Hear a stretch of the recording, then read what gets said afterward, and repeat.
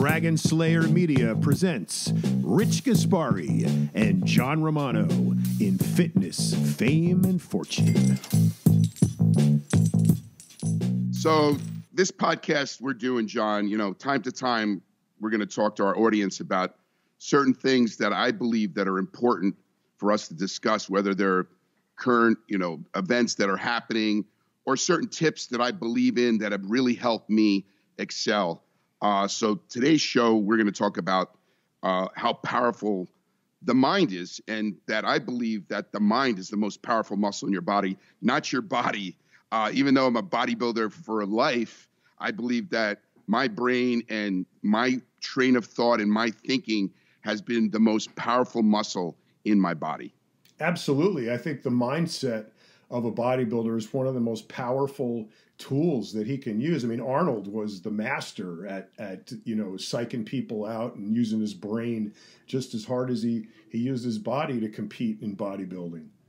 Definitely. And, we came up with a bunch of tips. We got 11 tips here that I think will be really, really important for our audience to listen to and see how that it can help them, further their lives. Absolutely. So let's go into the first one. Tip number one, include a structured training regimen into your life. John, I believe that my training and my training 5 days a week have helped me tremendously. Having a structured training program. Of course, right now in the pandemic, it's become very difficult. So I have a set of dumbbells, a barbell.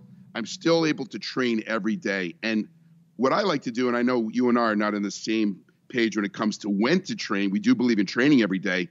But I've felt that training really early, before the day starts, when everyone is still sleeping, when it's still basically dark and the sun is just coming up around 5 a.m. is the best time for me, because then that's when my mind is totally clear of all the garbage. I definitely believe that a sound body makes a sound mind. And this is something I believed in my whole life. I will train for the rest of my life because I believe that it definitely helps my psyche, my mentality, and the stronger my body is, the stronger my mind is. Yeah, I believe in all of that too. It's just the hour that you do it is what irks me. I am not a morning person. Those days are over. I used to. In fact, I'll even go on record as saying I realized some of my best gains ever in the later part of my lifting career when I trained it with my wife at like 5 o'clock in the morning. So I don't know if it was new in our relationship and I was just trying to show off for her, or whatever. But no, it definitely made a difference. But I think for all phrases, I think for all training, for all people, we go through phases, and when we feel the best about training. And right now, I think you were always kind of a morning guy, weren't you? I've always trained in the morning, training for the Olympics, not super early. Because here's the thing, I always believed that I had to have this breakfast and a meal to eat before I trained. And I just ended up, because of this pandemic, I said, you know what? I'm going to get up really early. I just want to go and I want to just get a workout out. And I did it on an empty stomach. And I thought at first that I wasn't going to get a good workout because I'm not going to have the glycogen. I'm going to be tired. I won't be able to get a pump. But you know what, John? I started doing this early morning workout. Now, of course, I've trained early morning doing cardio, calling fasting cardio. So I believe that you had to have like a meal in your body to be able to train in the morning because you want to have that pump, because it's anaerobic and you want to have that glycogen pump. But I found out that I didn't have to have anything to eat. I do use my products, and I'm not here to push my products, but I tell you, I use Glycofuse and I use Aminolast. That's the only thing I use up in the morning. I don't even use like high caffeine because I don't really need it. I get up super early, get up by 4:45. I'm wide awake. I get myself set to go to the gym, wash my face, take my Aminolast, take my Glycofuse, which are, the carbohydrates go directly into muscle, and I hit the gym. And I've been doing this now for the past 60 days. And I got to tell you, I'm getting leaner. I'm getting stronger. I'm getting great pumps. So for me, it really, really worked. But I've always trained early. I've always believed in training early. I've trained twice a day. Competing, I would train in the morning, doing double splits. But right now, at my age, getting one workout a day is good for me. Well, it's the structure really that counts, Richie. It's the fact that you're structuring your day to every day train at the same time and get up and go and do it and knock it out.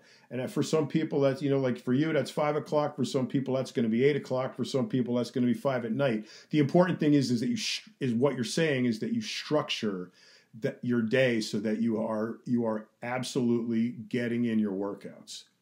Definitely. You have to structure a time when you get to work out, and you need to be not distracted. Yes. See, the reason why I'm training that early, John, is I have a tendency, if I have my phone, I'm getting a text message from a customer or something that's going on at the office or something going on at the warehouse, I'll end up answering it. Yep. So by training 5 a.m., there's nobody up.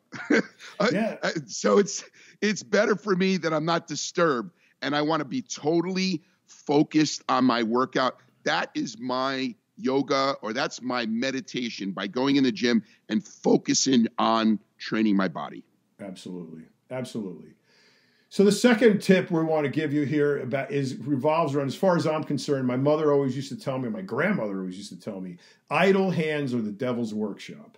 So here we are, locked down. You've got all this time on your hands. What a perfect time to do something you were always trying to do but didn't have the time to do. I've noticed here in my neighborhood, a lot of people are out working on their lawns and their backyards. And my buddy that owns the pine straw place is selling all kinds of mulch and rocks and pine straw. The people are fixing up their yards. It's a good time to make a list of things that you've been, putting off, or that you wanted to haven't had time to do, or say that, I'll get to that later, whether it's, redecorating, painting a room, cleaning out the garage, sweeping a driveway, fixing the roof, whatever. This is the time to get that done. Don't waste the fact that we've got this time shut down. A lot of people are angry about it and negative, and they're just kind of sitting there festering in their negativity. Whereas if you could turn this around and make it something positive, you've got this time on your hands now. You've got the ability and the wherewithal. The weather's nice. Go outside and make your house look nice. Well, you just made a point about writing it down and making a list. And I did that during this pandemic. I wanted to change my office, and I ended up, redecorating and things I would never do.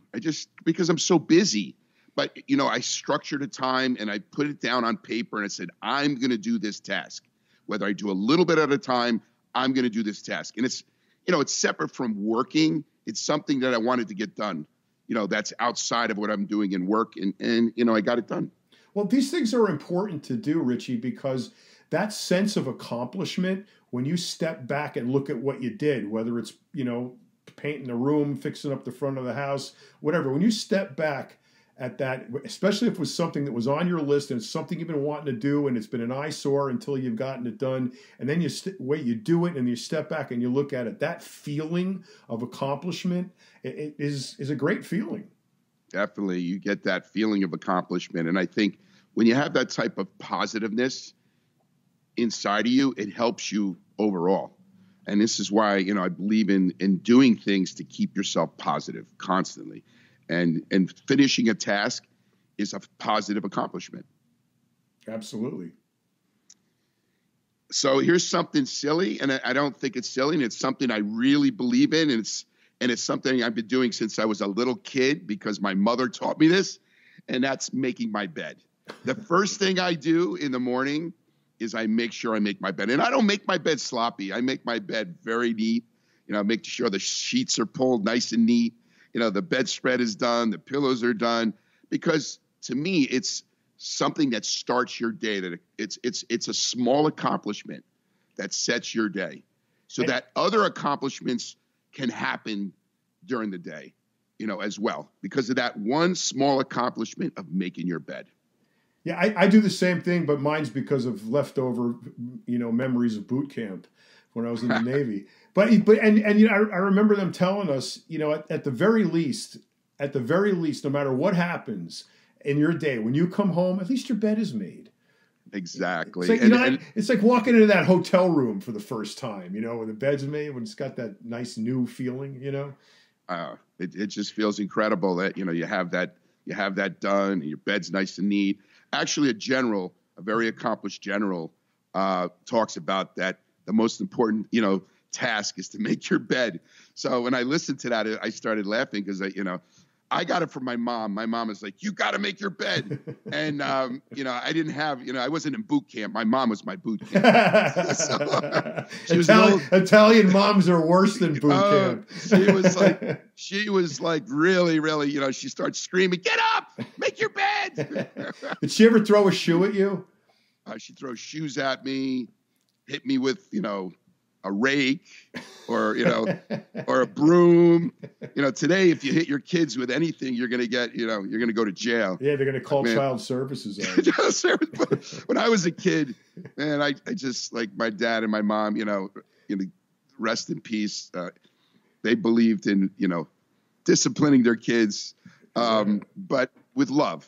But, that accomplishment of making my bed, or my mom telling me make my bed, way after my mom is gone, I'm still hearing my mom say make my bed. And I have my daughter, and I've taught her the same thing, to make her bed. And she's now 13 years old, and she started making her bed at 11, because she used to just leave the bed. And I said, nope, you got to make your bed. I really taught her a lesson because she was late for school, and she left and she didn't make her bed. I went into the room and I said, your bed's not made. I'm late. I go, I don't care. Make the bed. You know something, John? She always makes her bed. She never did that again. So that's our lesson is, the first thing you should do in a day and, set your accomplishment is, make your bed. Absolutely. And to further the list of accomplishments, you actually need the list.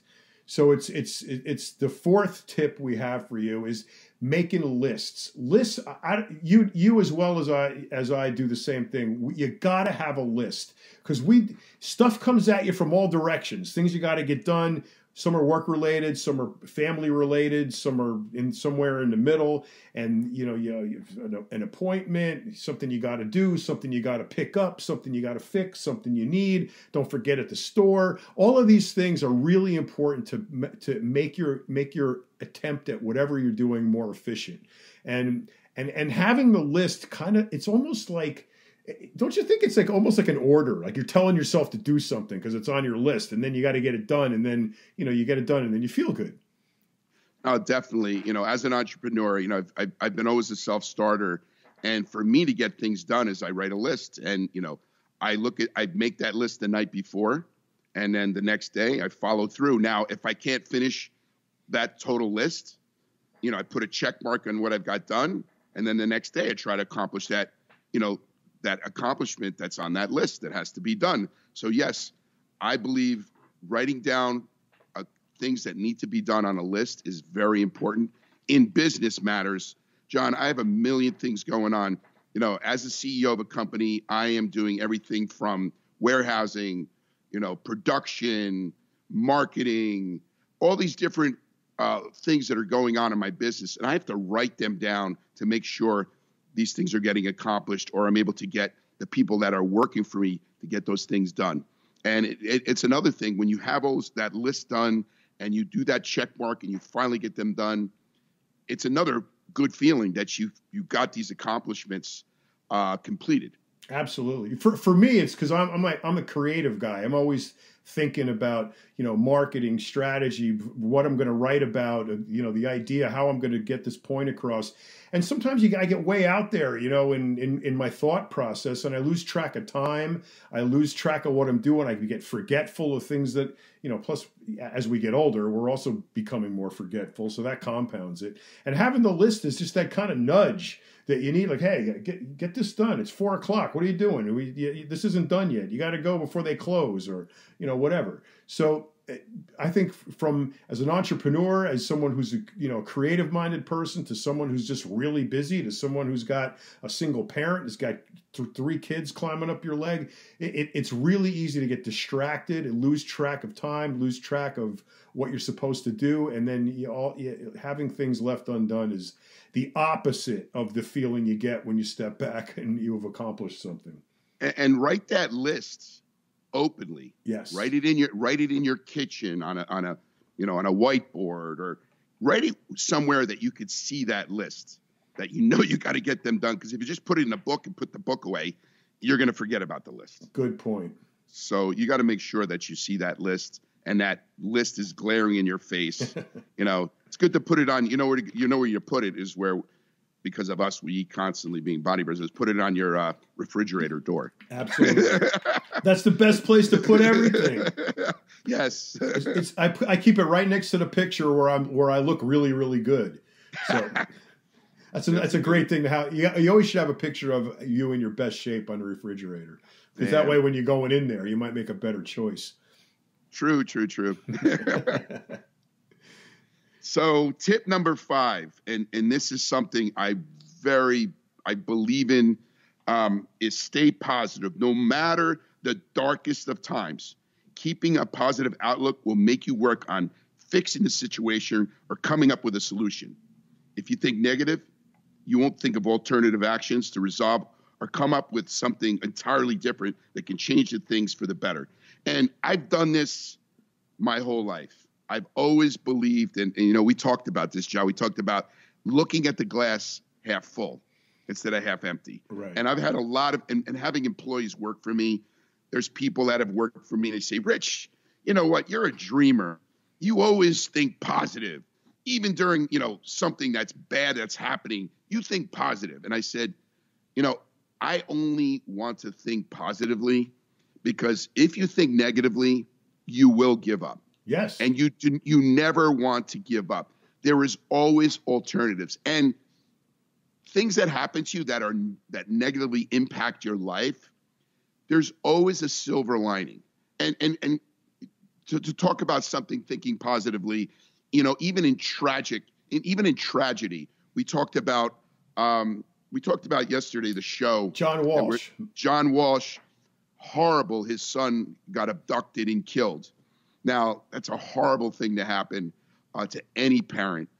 But what this guy did is he turned that horrible situation into something that he was able to make positive, and he was able to help hundreds, or not thousands, of people that he's helped catch, and put in jail because of the one horrible thing that has happened to him, John Walsh. America's Most Wanted, right? Yes, America's Most Wanted. And you look at that, and you look at this guy, that's where some people, they have this negativity saying, the world sucks, whatever, someone died, or my wife left me and took all my money, or whatever happened to them. And they just don't know how to look positively and look at ways to fix their life. Richie, some people thrive on the negativity. I've known so many people like that. I've known so many people that have been so negative. And you know what? That negative thinking has caused them to have a negative life. Yes. They've failed, had, bad marriages. They were financially strapped. They always said, like, my only, luck is bad luck. Yes. They don't look at anything positive. And I stay away from those people. You want to stay positive, and you want to be influenced by positive people.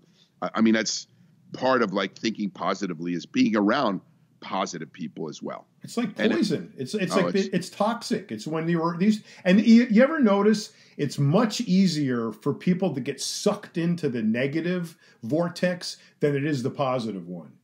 It seems easier to be able to gossip about people and talk bad about people and to criticize them and insult them and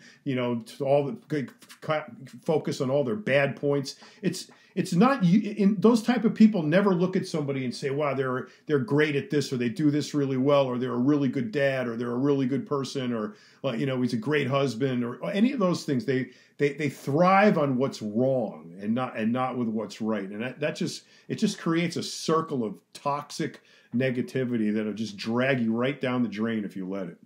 If you got nothing good to say, don't say it at all. I always believed in that. But having the attitude of just being, having a positive outlook in things that you're doing, wake up, loving life. There's some people that are sick or have, issues. They don't have a roof over their head. I mean, you got to think positive. Just think positive. And if you think positive, and I could say this to people. People are like, you don't know what Richard don't even know what he's friggin' saying. I got so much bad shit happen in my life, and I get it. And I've had some really big ups and downs, but I always believed that the sun will shine again. Even on a cloudy day, that sun will come out, and you have to believe in that. Positive begets positive. Definitely. Yep. Number 6 on our list has to do with making changes. If you're assessing what's going on in your life and you know that you're up against some obstacle and you need to change it, the important thing to be able to understand is if you have the control or the ability to change that thing. Sometimes you don't. And the important thing, it's like in the Alcoholics Creed, you got to have the wisdom to know the difference, to change the things you can, to know not to go with the things that you don't, and the wisdom to know the difference. And it's important that you are able to recognize that, because you can do a lot of beating your head against the wall trying to change something that you're never going to change. I mean, if you live in Brooklyn, the Brooklyn Bridge is where it is. I know it might be more convenient for you if it was 2 blocks further north, but it's not moving. That's the where it is. You're going to have to figure out a way to get around those extra 2 blocks and get over the bridge and make it to work on time. So you've got to be realistic in what's blocking you, what's stopping you, and you have to be able to recognize, is this something I have control over that I can change, or is this object immovable and I got to figure out a way around it? A good example is this pandemic. Yeah, really. There is nothing we have control of in this pandemic. Right. There's nothing you and I can do about this pandemic. But what have we done since this pandemic has started? We started this podcast. Yeah. This is something positive that we've been able to do because you and I can do it during this time. Sure. But we can't control what's going on and open up the stores and, make sure that we're able to do things like go to the gym right now, or a lot of things that we just can't do because it's this time and it's just something that's beyond our control. And it's allowed us to snag some really good guests we have lined up because they're sitting home doing nothing. Definitely. And, so we've seen, like I said, this has helped us in a lot of ways, with this pandemic, because we made it into a positive. Even in business, we've pivoted our focus, to try to, you've been really astute on assessing this and figuring out what people need and how to pivot the business towards coming out with, you've come out with 3 new products since this thing has started. 4 new products. 4. Four. 4. We have 3 right now and a 4th coming out this week. But yes, the one thing that I couldn't change is all the stores are closed. Right. The gyms are closed. But this is what I focused on. We focused on our website. We focused on Amazon. We focused on sales to other websites. And we've actually grown our sales. We've been able to keep the doors open. We've been able to keep every employee still working at Gaspari Nutrition. So I'm really proud to say that, even though there was things that were beyond my control, I was to be able to control the things that I could do to make the changes. Exactly. Here's something that I definitely believe in is be grateful, in what you have. Yes. Like the old song, with Mick Jagger, you can't always get what you want. You get what you need. Right. And that's in life. Be grateful for what you have. Don't think of the negative things that you don't have. You may want, a better house, or you may want a better job, or you may want to make more money, but be grateful that, you're healthy. Be grateful that you have a loving relationship. Be grateful that you have beautiful kids. I mean, these are things you have to be grateful of. And if you're grateful of the things that you do have, then you can slowly pivot to figure out how to get yourself or better yourself so that you're not where you're at. But if you just fester in the negativity of not being grateful of what you have, you're going to stay in that negativity. You're going to stay in that position. Absolutely. It's an important thing, especially now during this pandemic.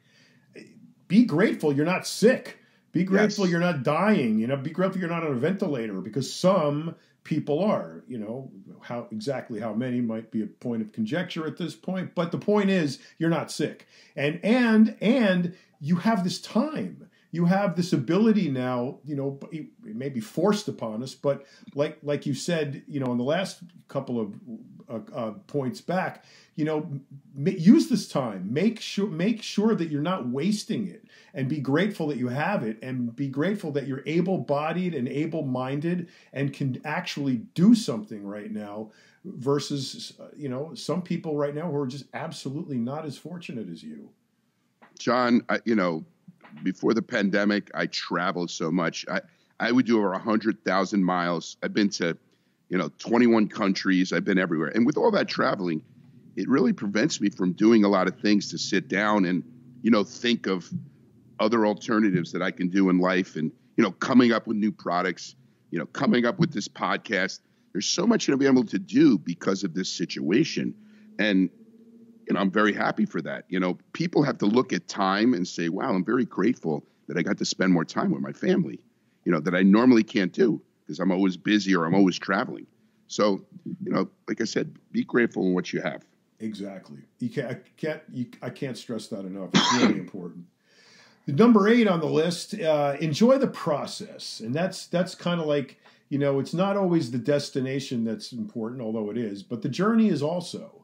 And I think a lot of times people look back on their lives and they think, oh man, I wish I'd have paid more attention back then. I remember training in Gold's Gym in the 90s when every great bodybuilder in the 90s was there training at one time. Paul Dillette, Chris Cormier, Flex Wheeler, they're all Gary Stridham. They're all in the gym at the same time.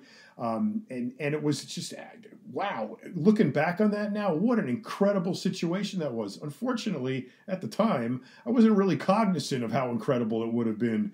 It was going to be later on, later on in life. But going through life, there's ups and downs, and there's ways of having to maneuver through those ups and downs without being manic about it. In 1 minute, you're on the top of the world, and then the next minute you're hiding under the covers, afraid to come out of the house. The important thing is stay the course. You're going somewhere, you're doing something, you're following a plan, you're able-bodied, you're able-minded, you know what you're doing, you're going to come up against obstacles, and when you do, it's not the obstacle that's important, it's how you get around it that is. And you got to pay attention to that and realize the process is part of the destination. Definitely. I definitely believe this. Training for many of my competitions, when I was preparing for that show, it was a 12-week process of preparing for that show, for that last day, on that stage. And let me tell you something. That process, there were ups and downs.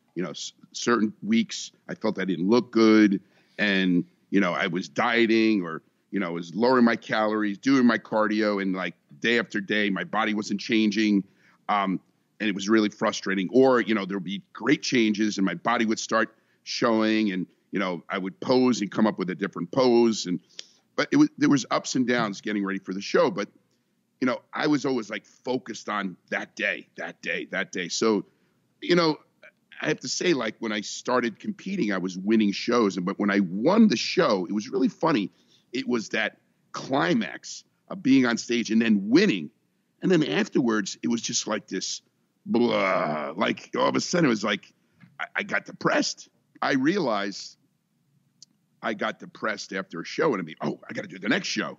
And I started saying to myself, you know what? I got to enjoy the process of preparing the show, the process of the off season, the process of growing or improving a body part, or doing whatever I needed to do, for the next show was more of something I needed to enjoy. The same thing with business. I was growing Gaspari Nutrition, or I'm trying to have a goal of, making it, $1 million. And the process of getting to make that $1 million is a lot more appreciative and enjoying than when you get that $1 million. So you have to just, like I said, enjoy the process of whatever you're doing, whether you're going to school to finish to get your diploma, or whether you're getting ready for a bodybuilding show like myself, or you're starting a startup business and where you want to be, and all you're thinking about is the end result, just remember that process of the ups and downs and, you know, the times when you felt like you were going to give up. All that you should take in and enjoy. The process made it richer. Yes. Yes. The next thing, number 9, you know, pay it forward. And what's really rewarding is when you're able to give instead of receive. And that doesn't necessarily mean that you have to like give money. You know, you can donate your time. You can help somebody in the gym. You can, you know, set somebody up with a routine to get them to get in shape. Mm-hmm. You know, when I was competing in bodybuilding, you know, I've helped so many people get ready for shows, and they're all like, you changed my life. You taught me how to diet. You taught me how to train. And it felt really good because I was able to change these people's lives. You know, later on in life, I gave to charities. You know, my dad died from prostate cancer. My mom died from Parkinson's. I was able to give to those charities because I felt it was something that I needed to do because, you know, I suffered, you know, with my parents that had those debilitating diseases, and I wanted to be able to help with that. So if you can pay it forward, that's something that you will feel so satisfied. More than receiving. You never heard the thing is, you know, to give is better than to receive. You heard of that. It really is something, and they've actually proven that there's some type of endorphins that you get when you give than you would receive. Giving your time, whether you're whatever political stance you are, whether you're left or right, and you know you feel that you want to give by giving public service, and that means running for office, whether it's a small, you know, office like Congress, not congressman, but councilman, or you know maybe a bigger accomplished like mayor, or maybe even bigger like a congressman or whatever you want to be, you know. Go for those goals, but do it because you believe in a purpose of why you're doing it, because you're giving a service, not to become famous in being, you know, a politician. Do it because you really believe in helping. Those random acts of kindness are such tremendous endorphin rushes when you execute them properly. I remember one time shopping in the supermarket for the food for Thanksgiving. It may have been Christmas, but I'm pretty sure it was Thanksgiving. And because I remember I had a turkey in the cart and I was buying, you know, whatever. And there was this, I noticed this woman, young woman, pushing a cart. She had a little kid in the shopping cart with her, and she's got a list, and she's picking up things and looking at them and looking at the price and then putting them back, you know, and the kid is asking for something and she's saying, no, we can't get that. And, you know, I just got to get, you know, the stuff we need for dinner. And then, you know, she picked up something else and looked at it and, you know, was calculating, and you could see that she thought, I can't afford this, and put this back. And I was, every couple of aisles, you know, ran into her, and she was just still doing this. And she had like, you know, 3 things in her cart by this time. And I just like went over to her and I said, lady, get whatever you want. Fill your cart up with whatever you want for your dinner, and I'll pay for it. And I had to convince her a little bit about it. You know, it wasn't strange or anything. But yeah. You know, I just said, you're killing me here. Why watching you put everything back? Just get what you need. Fill your cart up. Get your dinner. Get everything. I'll get in line. I'll get in line in front of you and pay for it for you. And I did, and she did the whole thing. She was really conservative about it. She says, "Is it okay if I get this? Is it okay?" I go, "Yes, whatever you want, fill it up." And the kid too, whatever he wants. And I did. It wasn't even like $100. It was ridiculous. It was a small amount of money, and it just felt really good. You know that I was. You know, what if I was in that situation, or I have been in that situation where I didn't have enough money to eat, and it would be great if somebody swooped in and came down and, you know, bought me a basket full of groceries.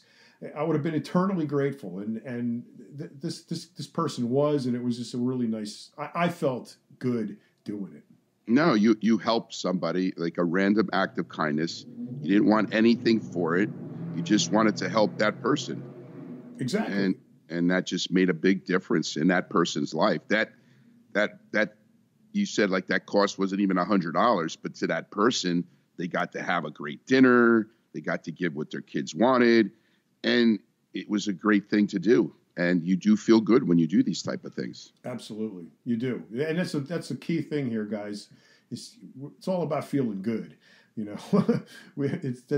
Feeling good is a good thing. So, definitely. Right. So, number 10 is this is one of my favorites. Don't fixate on the news, especially now during this pandemic. You're cooped up at home. It's really easy to get sucked into watching too much news, to get sucked into, these mindless, impossible to win wars on Facebook and Instagram. The social media is an absolute double-edged sword when it comes to times like this.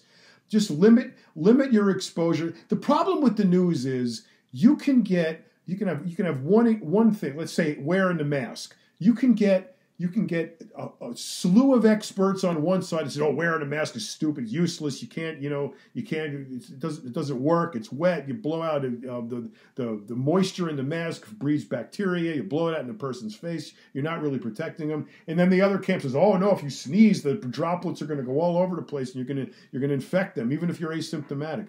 So you're going to have one side of has a cogent argument just as good as the other one, and you're stuck in the middle. Well, one do you believe? I believe this one. Okay, so I'm going to argue with somebody else about that one, and the next thing you know, 2-3 hours of your day has been sucked down the drain in an absolute act of futility.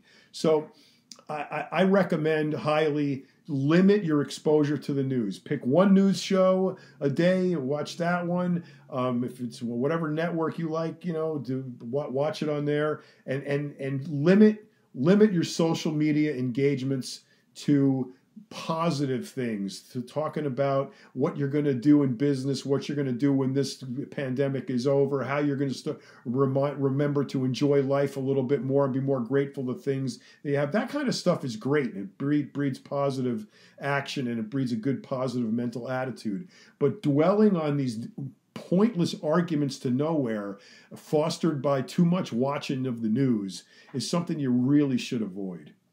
No, I totally agree with you. Like when you watch the news, they seem to repeat the same thing, especially bad news, over and over and over. And you watch this, and it's like they fixate on just telling you bad things. When you're listening, especially this time with what's going on with COVID-19 and this pandemic, it's just all bad. And it's just something that it will bring you down. And you're right. I listen to the news, in the morning for 15 minutes, 20 minutes. And that's it. I don't want to listen to news. And, I do want to know what's going on. I want to know what's going on with current events. But if you're fixated, because normally when you listen to the news, you could probably watch the news in 20 minutes and know what's going on for the whole day. And then that news is repeated through the whole day. You're right. And that's the difference. That's the difference between being informed and being brainwashed.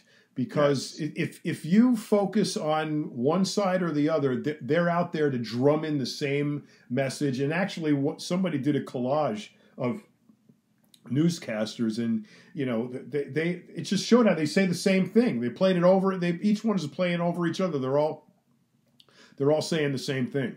And that gets beaten into your brain until eventually you're going to believe it. Whether it's true or not, it doesn't really matter at that point.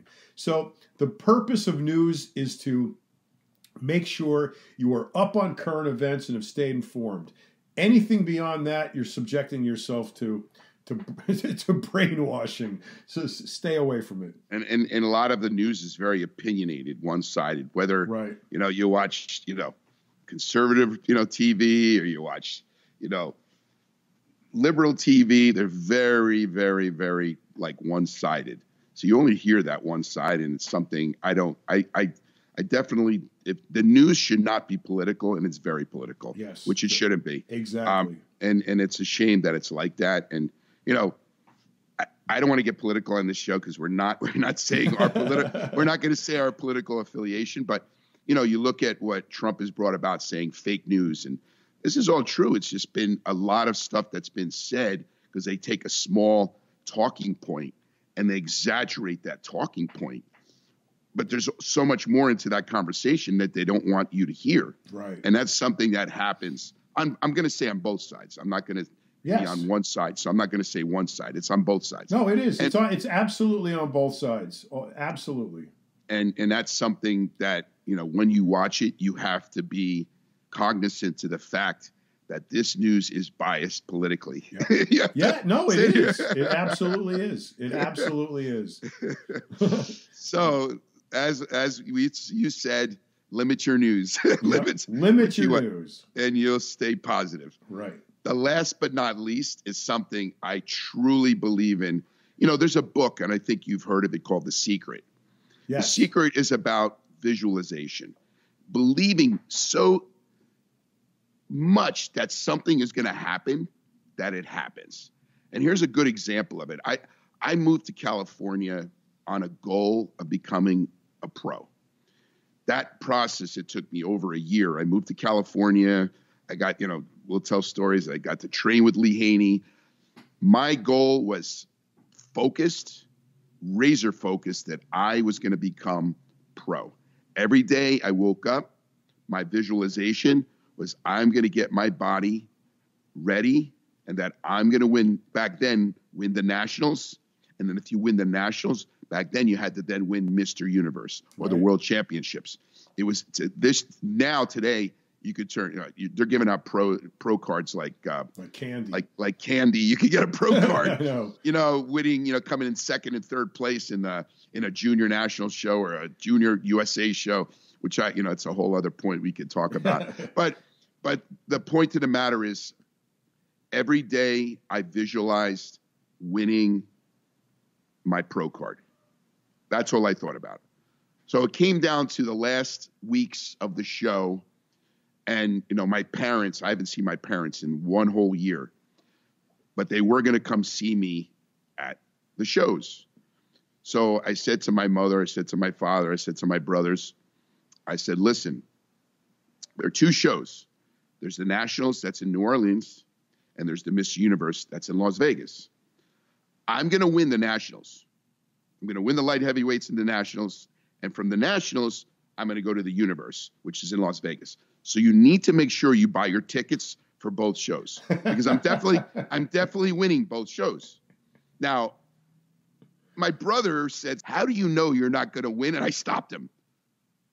I'm going to win. There's no doubt about it. I'm winning those shows. You did. I did. I won those shows. And I truly believed in the power of visualization, because every day for 365 days, every day I would visualize getting that pro card. I would visualize with my hand going up, with Joe Weider having my hand up. I thought, I'm going to get to meet Joe Weider, and I'm going to meet Joe Weider at the Mr. Universe, because he's the one who's going to give me the award, and I'm going to turn pro. And mind you, that day that I won the Universe, Joe Weider brought my hand up in victory, and I turned pro. But the point, what I'm trying to bring up, is that visualization is a very strong power. Yes. If you truly believe, you will put everything into that effort. And sometimes you don't win, or sometimes you don't accomplish things. But when you really believe in something so much that you put every effort of your body, every inch of your effort to accomplish that, a lot of times you will succeed. You will win. I'll tell you another story I told my dad. I set up my company, and I was working at the basement, and, I said, Dad, I'm going to be a millionaire. And he's like, and my dad was a middle class, Mason. And he did see millions, because he had properties and stuff later on. He only got millions when he died. My poor dad. But I said to my dad, I said, man, I have $1 million in the bank. And my dad was always like trying to make me do like things like fix this and fix that. And I said, Dad, I'm going to be a millionaire. I'm going to have someone working for me doing that. So I don't need to do that. But, I truly believe that I would be, that I would, I would have $1 million in my account. How would I do that? I would start my own business. I would be able to do that business and sell and grow that business. And I believed in it, and I did, become a millionaire. And people that don't have that power of positive thinking or that visualization, or, I heard Jim Carrey, he wrote a check. He had an empty account, and he wrote in that check, he wrote $5 million. Eventually, in that checkbook, he had $5 million because he truly believed that he was going to have $5 million. And that was a great story about Jim Carrey, because he used to carry that check around with him all the time. Exactly. And to remind him. And what was really touching was when his dad died, he at the funeral, he put the check in his dad's jacket pocket. So it worked for many successful people, is the power of visualization. Yes. It's a very powerful tool. And if you use that tool and but you have to do the work. Of course you can't. But let me ask you, in such a powerful visualization where you're going to win, when you actually do win, is that almost anticlimactic because there's no surprise in it? Well, then we could go back to one of the other numbers and enjoying the process. Enjoying the process. So you got to go back to enjoying the process. Back to enjoying the process. Gotcha. So, the whole process of doing it. But I mean, if you think positively and visualize every day that you're going to accomplish something, you will accomplish it. You will accomplish it. And I really believe that. And like I said, the mind is the most powerful tool. The mind can destroy you, and the mind can build you to endless, accomplishments. Absolutely. And the people that have that limited mindset, they believe that the world is not fair, all these different things that you hear from people, that they just don't have that positive outlook and that visualization of reaching certain things. Now, when you visualize something, John, you have to do the work. You have to organize yourself. You have to plan. All these things that take place to make that end result happen. But every day that you have that positive outlook of believing and visualizing that victory, you will do everything needed for that victory. For example, getting ready for a show, never cheated on my diet, made sure I posed twice a day, trained twice a day, never missed a workout when I was like tired and I was on low carbs, and all the things that I've done. It was funny. It was, some of the when I was getting ready for the show, I did that low carb, and then you carb up. And I was with Lee Haney, and Lee Haney, remember that time we're driving the car and we went to that red light, wherever it was in the valley in Tarzana. And then we went to that red light and you just went right through the light, because you were like, you're on low carb. Mitch, what are you doing? You're going to kill me. I'm trying to be Mr. Olympia. But, the point I'm getting outside of the point, that process of getting ready for that show and that low carbing, and I enjoyed every moment of it. I enjoyed it all. I told you a story where when I was preparing for that show and, my visualization, the victory winning that show, and I went on a low carb, I almost went on 0 carbs to carb deplete, which I found out later doesn't work for me very well, by the way. Right. But I went on this low carb, and one day I was going to the grocery store, and I was told you I was on low carbs, and what can I eat that has like low carbs? And I found tomatoes. Now, mind you, I hated tomatoes as a kid. I mean, I liked it in tomato sauce, but I could never eat raw tomatoes. I thought they were disgusting. I was so hungry, John. I just took a bite of that tomato like it was an apple. And it tasted like it was like sugar. Wow. It tasted like the greatest flavor in the world. I think a tomato has like 30 calories. Yeah, very little low. carb. You're right. Very low. So I ate about 6 of them. with the juice dripping down your face like a savage. Yeah. And I ate these tomatoes. but you know what? I enjoyed the process, and I had the visualization of winning, and I was so strict on my diet, and I said I'm going to eat tomatoes even though I hated tomatoes, and I actually enjoyed it. And now you like tomatoes. Now I love raw tomatoes. Who would have thought? Who would have thought? Who would have thought? Well, guys, those are 11 great tips for you to take with you and hopefully use and help to get through this particularly difficult time we're having. Rich, I thought this was a great idea you had, that we would come on and do this, and I really hope that people take these to heart and pay attention to them and employ at least one or two of them and get some benefit out of this. Definitely, I would employ all 11 of them, but employ some of these tips for the brain, in positive thinking, and I think you'll really excel in anything you do. Completely. The brain is the most powerful muscle in your body, as my father used to say. Definitely. Yep. And again, everybody out there, on iTunes, you love the show, give us a 5-star rating, subscribe, like, comment. John and I are really enjoying this, and we're going to have some great shows moving forward with some great guests. We have 3 really, really big guests already locked up. So you guys pay attention. It's going to be really good. Cool. See you guys soon.